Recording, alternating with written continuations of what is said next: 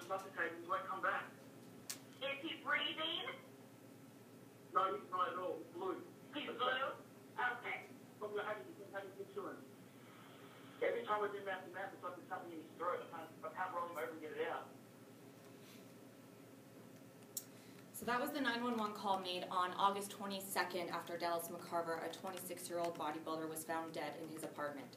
This would be, sadly, just the first of 2 deaths that the bodybuilding experienced that week, with Rich Piana, a 46-year-old bodybuilder, passing away 3 days later after spending 2 weeks in a medically induced coma. It was shocking and heartbreaking, to say the least, to the bodybuilding community after their deaths were confirmed.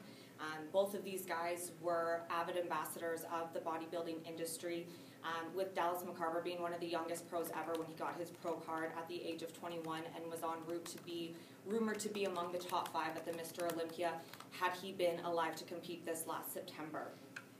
Rich Piana is a veteran of the industry and for decades has been known to have a no-holds-barred view and topics of discussion when discussing bodybuilding and talking about a lot of topics that are otherwise kept hush-hush in the bodybuilding world, i.e. anabolic steroids.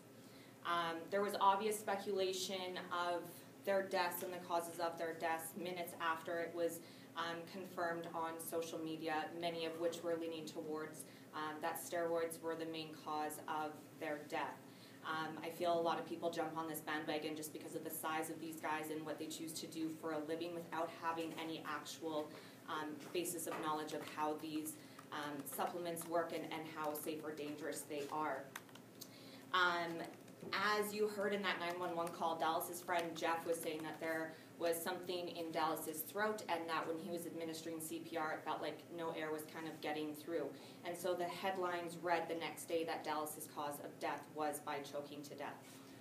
Sadly, the autopsy revealed and confirmed that it was due to an overdose of insulin. Insulin is something that's naturally occurring in our bodies, but bodybuilders take it for the anabolic or muscle building properties that it can possess. When you take too much, it strips your body of all blood glucose or blood sugar, and your body just systematically shuts down, and there's not much you can do after a certain point.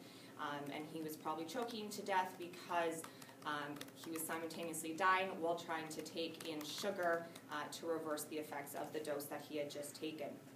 Rich Piana's death was confirmed, which we kind of knew going into it when he was in the coma for the 2 weeks, that it was an overdose of opioids and that his body just couldn't recover from the damage done from that.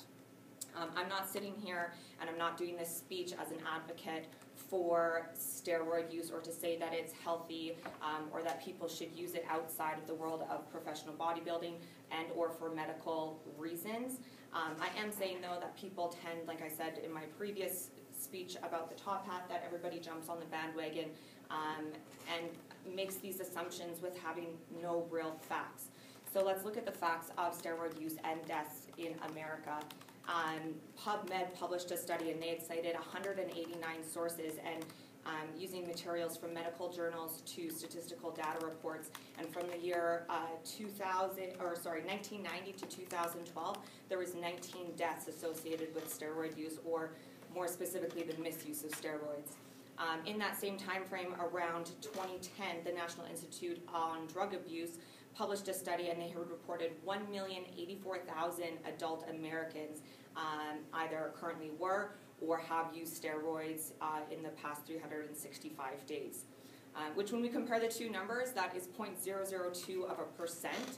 So it's not a large amount when you take into consideration the amount of users and the amount of deaths that are associated with it. However, that's not my only standpoint. That's still an alarmingly large number of adult Americans who are using steroids either seriously or dabbling in them, and I can almost guarantee that a small percentage actually know why they're taking it, what they do, how the compounds mix, and what the long-term effects are moving forward.